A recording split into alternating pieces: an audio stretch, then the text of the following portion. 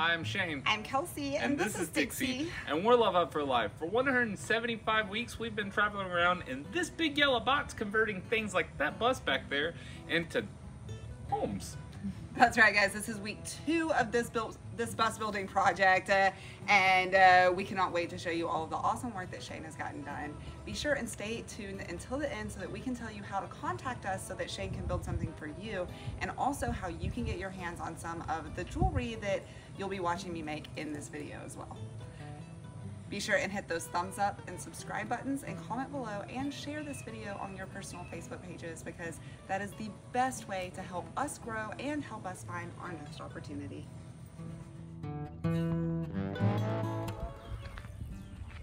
So last week, I spent a lot of time preparing this bus for what's about to happen to it this week. Y'all come inside and see where it's at. All of this was done before I got here. My job is, I've moved the couch from across the bus over to here. There's gonna be a TV entertainment center here. I put in this toilet flange yesterday, and our toilet, which is somewhere right there, is being mounted here. We're building a shower. I deleted this emergency exit yesterday as well, and I'll be installing solar panels up on top of this bus too. I've also built this bed back here, which is also going to house our electronics, as well as a whole lot of storage underneath it. Y'all hang on, this week's gonna be fun.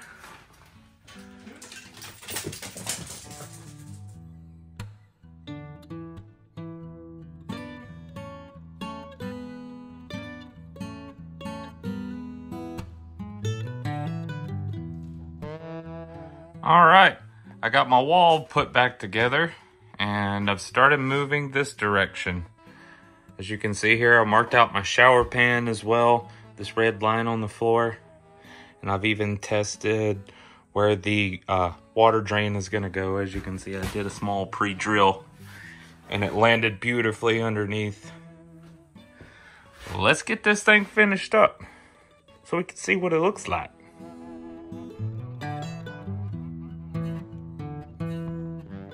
Well, I've got my work lights on, so that means the sun's gone. I think I'm gonna call it a day, but I wanted to show you what got done. I framed in where the toilet is gonna go, and I also put back up the wall I originally built and glued every single joint, as well as built a whole new wall. As you can see there, my shower's lined out on the floor in red pencil. All I have left to do is connect these two walls together, and I'll do that tomorrow. I like how it's turning out. It'll look different tomorrow.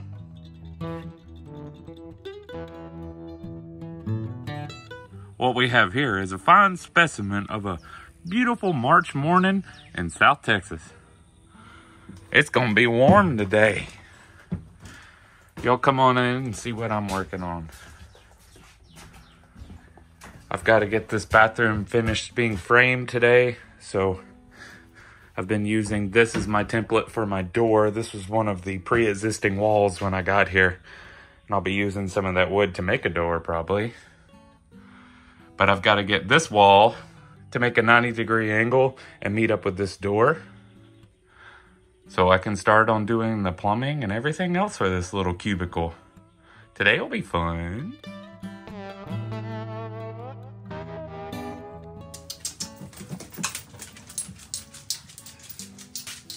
Puppy, oh my goodness!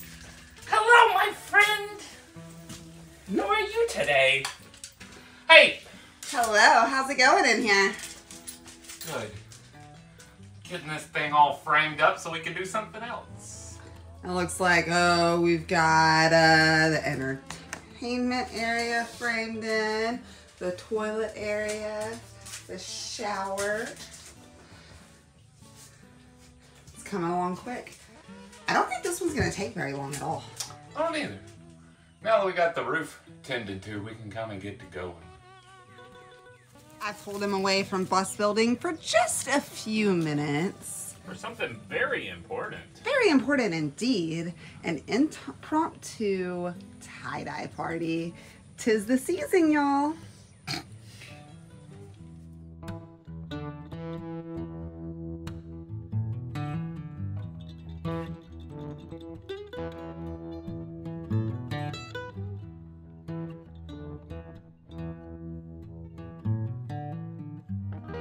If you can see, I got my big bucket of paint up there on the roof.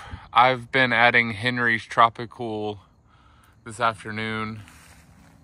I've got one coat on. I'll come back and do a touch-up of that coat tomorrow, and then I'll do a whole second coat over the top of all of that after it dries. In the meantime, I want to show you guys what I got done inside today as well.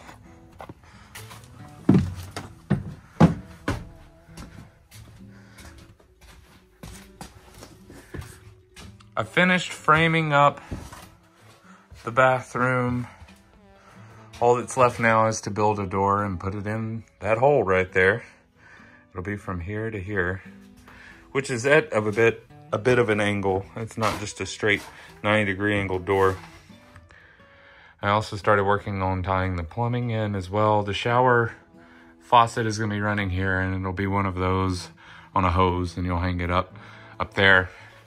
And then our water heater is gonna be mounting back there. I still have to do a split off for the toilet. Boy, I just have a ton of stuff to do. There's all sorts. I'll see y'all tomorrow.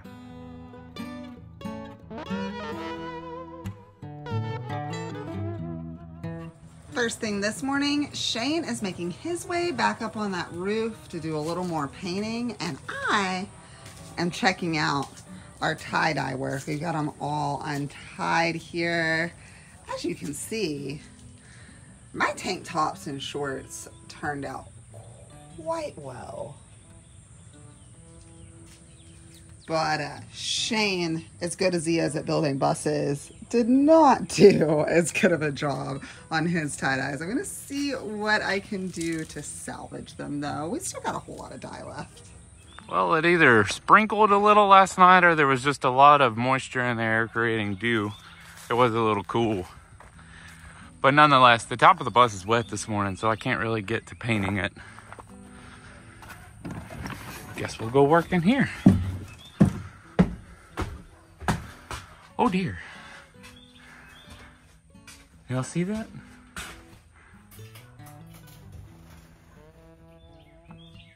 I may have left this crack last night. Got us a buddy stuck in here. I gotta free him. Oh dear. I hope he doesn't peck my eyes out.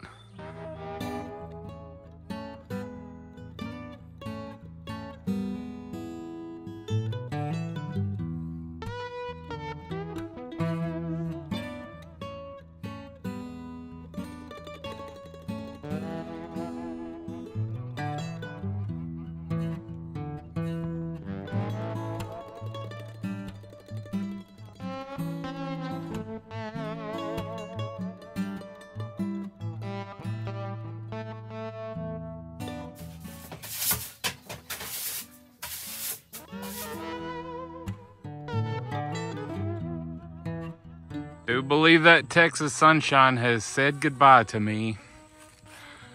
I got some of my touch-up paint work done on the roof. Fun fact about this particular product. Any of these elastomeric products, I end up going through a lot of paint brushes. So I usually buy these little chip brushes, as they call them, but just very cheap paint brushes, because there's really not a good way to clean them after this paint sets. And in this temperature, it sets rather rapidly. So the container that you're holding your paint in, you got about 30, 40 minutes to an hour before it really starts to coagulate, if you will, around the outside of it. So once it sets, it forms a nice rubbery texture, or silicone. It's 100% silicone. Also, once you get that coating up there, it feels like it gives you some added grip when it's dry, but the second there is moisture up there, it becomes a slip and slide. So do be cautious of that if you put silicone-based products on top of your rig. Come check out what I did inside today. Look at that, there's walls. Really starting to see the shape of things. I'll see y'all tomorrow. We'll make it look different.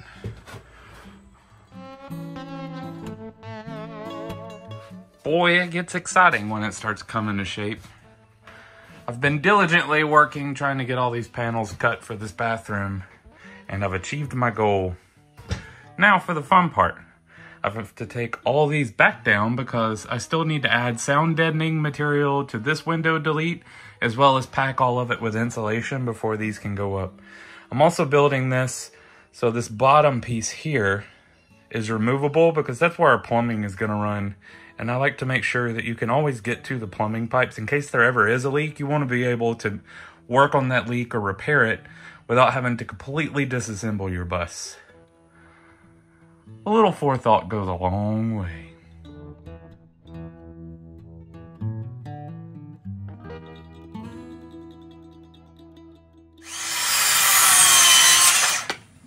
All right. It's time to do something most people don't like doing, cutting holes in a bus. I'm gonna be mounting the water heater right there. So I gotta make a hole that big to get it in and out. Let's make some sparks fly.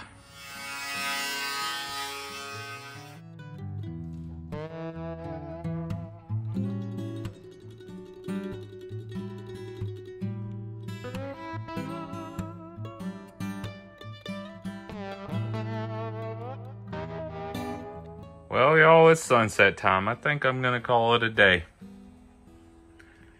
I did get this handy dandy box built because there's a water heater in there. I'll put a face on it and then it'll be buried inside of a cabinet I'm building here, so you'll never even know it's present. I also finished up the bathroom panels today. Everything's glued into place except for the things that I need to remove, which is this wall, so electrical and plumbing can run. And I also have a vent pipe that I have to put in that goes down to the black tank. It's gonna run in this wall as well. So these are actually 4 individual panels and they can come off. We'll do some more tomorrow, I promise. It's another beautiful morning in Texas. Y'all come check out what I'm working on today. I'm gonna be recramming this wall, or all of these walls, with this type of insulation. This is what was used on the front half of the bus, so I'm gonna continue using it through the back half of the bus. Also, I'm gonna be working on this little sliding couch bed frame. If you guys are into converting any sort of vehicle, you've probably seen something like this. I'm gonna be adjusting it a little so it works better, so we'll have a bit of a lesson on these types of beds. As well as, I'm gonna try to get this wall finished down on this side of the bus, and maybe even some of these exterior walls on the shower today. Let's see what we can do. Good morning, Dixie. Morning, babe. Hey. How's it going in here? Fantastic. I pulled out the couch this morning. I've got some tune-ups to do to it to make it look pretty and work good. And I am building this wall out. It's starting to take a shape, you know? It is. I'm starting to see the end already. This one's going by fast. I agree.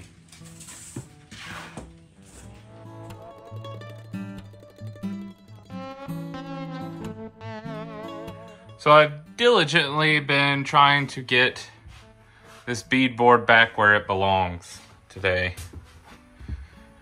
We've made some progress, but I've built this little thing here and I'm gonna show you why.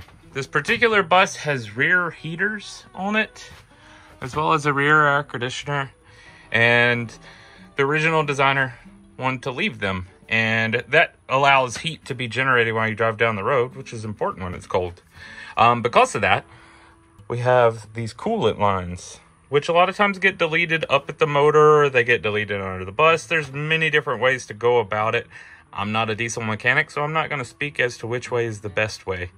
I know this way doesn't cause any problems. The only problem we do have is I have to work around all this piping. So my idea is I'm going to build a storage cabinet all down the face of this so I can box over this thing and it's not just some goofy hump on the side of the wall.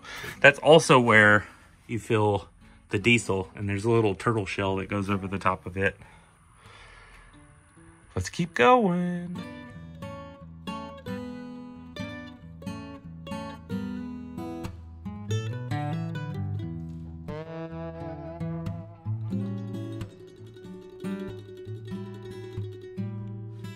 Well, y'all, that sun's going down. Time to say goodbye to the bus for the night. I got a fair amount done today. I was able to rehang all the MDMF that I had to remove due to water damage from a leak outside. One of the window deletes from what I can tell. And I was able to get all that rehung. I've started in on the bathroom exterior walls as well, hanging that. And I've even had to create this cute little structure. This big metal hose hanging out from underneath is a bit of an obstacle, but I think I've come up with a really cute solution. There'll be more tomorrow.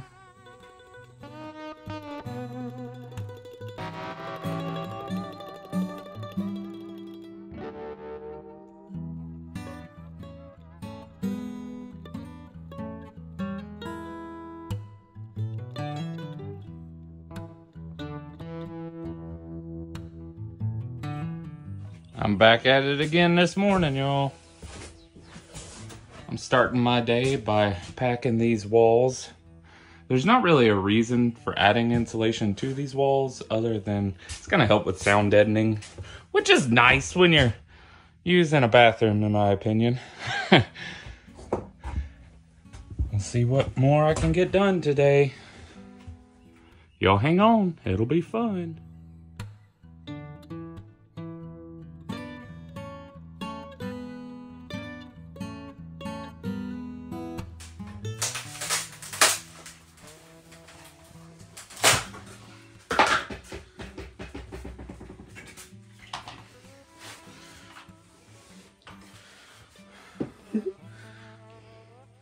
I thought there was a monster in the bus. How's it going in here? Great, tearing up my new wall. Don't you like it? I'm getting ready to position the shower pan so I can start building our shower wall, which is going to be adhered to this. Nice. Did you see all my other walls I built today? I have seen your other walls. It's looking good in here, babe. It looks very bussy. That is going to be one massive bathroom. I agree. Look, I can sit down in here.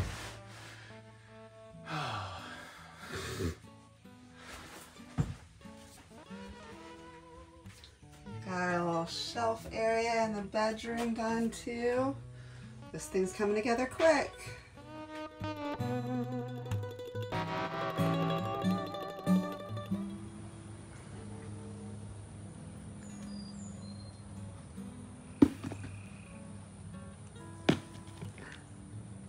Back on the roof he goes, guys. I'm always worried about him when he's up on tall things.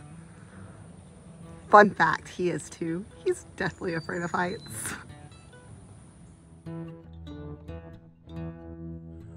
Well, I ended my day up on top of that thing for quite a while. This time of year, there is a lot of pollen in this region, and I had to hand scrub the entire thing, which is tricky because that is 100% silicone. So when it gets wet, it's a slip and slide up there. But I scrubbed it and added a second coat and did a touch up. I also spent a whole lot of time in here today too.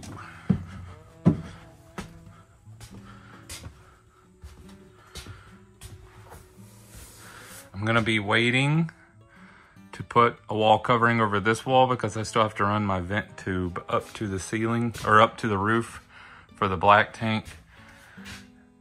I worked on getting more of this beadboard installed. I've got my shower in place, and I'm going to start laying cedar on this wall relatively soon. I also did this hallway. Not a bad day. It'll be different tomorrow. Guarantee it. Well, guys, the Love Hut and Shane are going on an adventure without us. That's not normal for us, but he needs to go into town to get some supplies, and someone has to be here to receive packages as they come in today. We've got a lot coming in today. Tixie is very, very unhappy with this morning's developments. We're kind of codependent.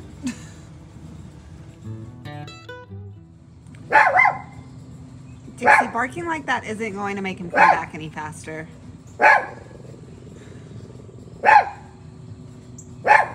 I don't think she believes me, guys.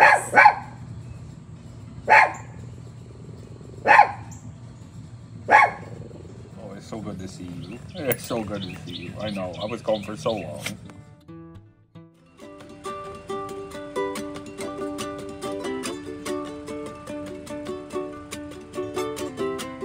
All right, what we got?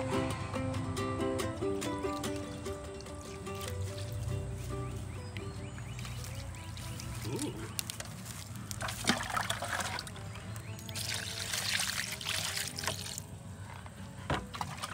We've got laced agates and fire agates and purple pastelite. Most of which from Arizona.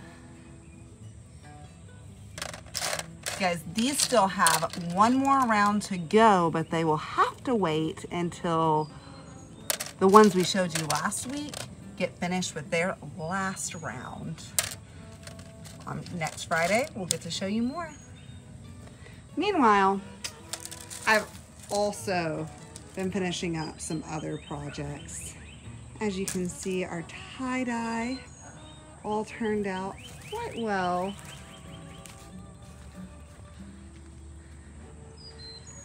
And I've been doing a little bit of wire wrapping too. I took the seashells that we picked up on the Texas coast and the quartz crystals that we dug up in the Ouachita National Forest and wrapped them in pure copper.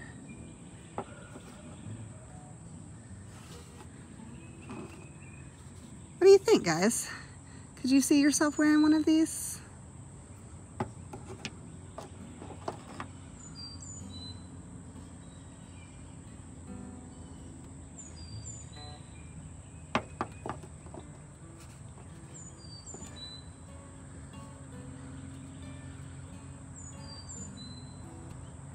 This one was done today, guys.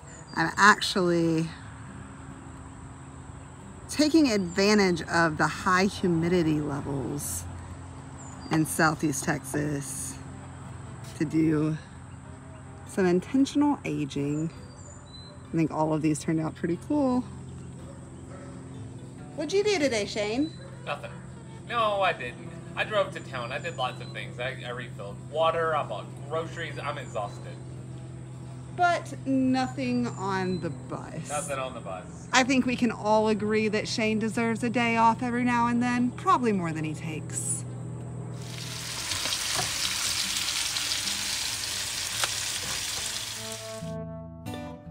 Guys, we want to take this time to say thank you to each and every one of you who have been following us along this far. If you are looking to get a hold of us to get your hands on some of that jewelry you've been seeing me make, then our Facebook page is a great way to do it. This week, all 4 of those pieces will be available for exclusively our YouTube and Facebook fans. While you're on that Facebook page, go ahead and hit that like button, and you can go over to Instagram and do the same thing too. If you're trying to get a hold of us, that's a great way to do that through those direct messages, or you can email us at lovehutforlife@gmail.com. Also, guys, hit that share button. Share us on your personal Facebook pages because you never know who in your life might be looking for someone like Shane to enter theirs. We will see you next week. Peace out. Have a good one. Bye, y'all.